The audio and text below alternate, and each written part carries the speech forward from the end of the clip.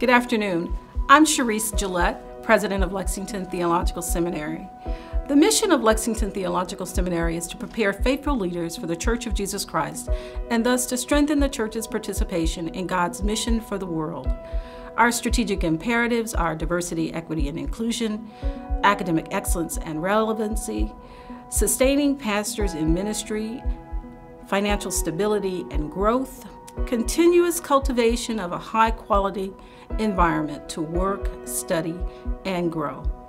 Our core values: diversity, equity, and inclusion. Celebrating diversity and supporting differences with the intention of building a more inclusive, equitable, and just community. Honoring historically underrepresented communities. Relationship to the church. Continue to imagine and craft a model of theological education in collaboration with the church, supporting the evolving needs of a diverse and ever-changing world. Support of students. Continue partnering in the formation of individuals for ministry by attending to the practical, intellectual, and spiritual needs of students. Honoring their calls to ministry, pastoral, church-related, and as community leaders. Commitment to congregational ministry.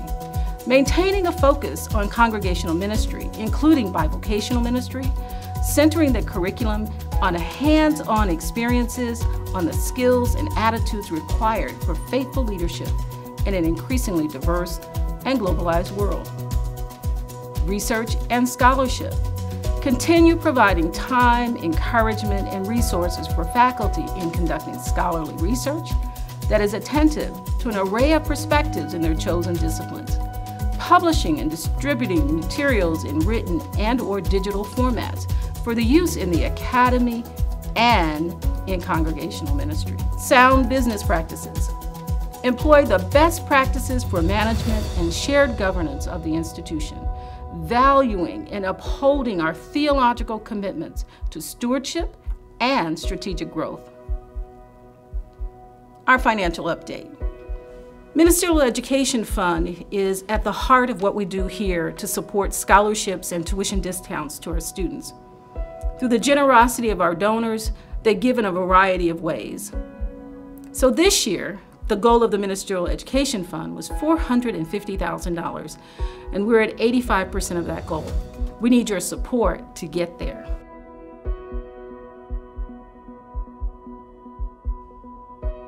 Two events have been in the public consciousness and have shaped our lives, or at least my life, for the past 14 months. COVID-19 and the deaths of George Floyd and Breonna Taylor. 14 months ago, none of us could have fully anticipated the dramatic impacts of the novel coronavirus. Today, the economic, social, spiritual, political, and personal impacts of the virus are known in the businesses that have closed their doors and the loss of income for others, in the isolation felt by many and the mental health toll taken on others, in the polarization of our basic public health care, and in the loss of lives, friendships, and connections. Returning to some kind of normal activity, although very much desired, is still full of uncertainty. What we know today about keeping ourselves and others safe and healthy has been enriched, but it is also very much a function of the basics. Wash your hands, wear a mask, observe social distancing, stay at home if sick or ill, clean exposed surfaces often, and more recently, if available, take the vaccine. As pastors and church leaders, I know you are trying to find a way to reintegrate as a church family. My recommendation is to go slowly.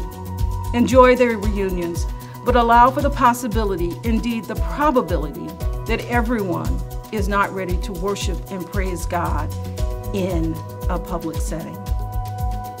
Not everyone is ready for hugs. Not everyone is ready for a fully assembled choir singing with gusto. And I like to sing.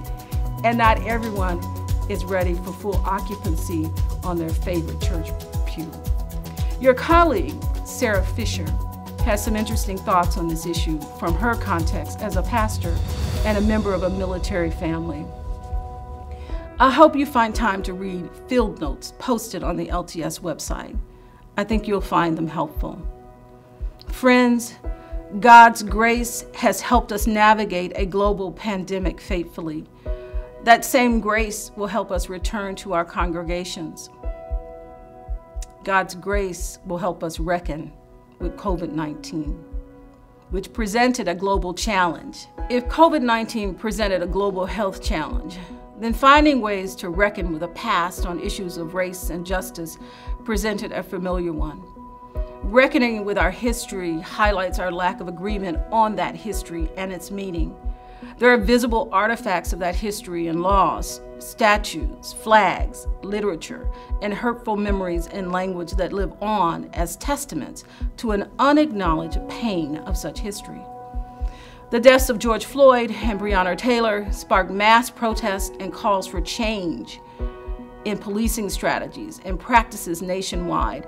And it was a clear-eyed declaration that these individuals were dead because their lives as African Americans were deemed less valuable.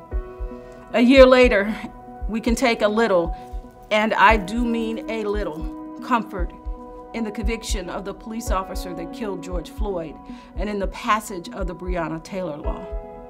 We can take some comfort, just a little, in the recognition that the massacre of Black citizens in Tulsa, Oklahoma is being acknowledged 100 years later, and that meaningful dialogue about accountability and restitution are in the open. These actions, all of them, are measures of our progress. These actions, all of them, are now a part of our history. A history, I pray, we as people of faith can reckon with in a faithful and honest manner as we learn to embody the love and justice of a living God. We must learn to embody the gospel we profess to love. We must learn to honor and embrace the gift of God's diversity in God's kingdom. That is our challenge. That is our challenge, to embody the gospel, the diversity of God's kingdom in ways that say, we love you. A word of celebration, my friends. I want to celebrate the 13 students who received certificates from the Hispanic Ministries program on June 7th, and the 19 students who on June 17th received certificates in pastoral ministry, a Master's of Theological Study, Master of Divinity, Certificate of Congregational Renewal and Leadership, or Doctor of Ministry degree. Congratulations to all of them and their families. They and you are evidence of God's grace.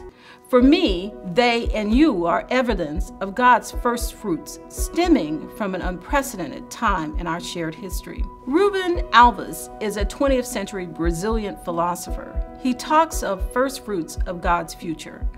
First fruits of God's future. You know, O God, how hard it is to survive captivity without any hope of the holy city. Sing to us, God, the songs of the promised land. Serve us your manna in the desert, and give us grace to enjoy our day of rest as an expression of our trust. Let there be in some place a community of men, women, elderly, children, and newborn babies as a first fruit, as an appetizer, as an embrace of the future. Friends, let us go into the future looking for the first fruits of God's blessing. To God be the glory.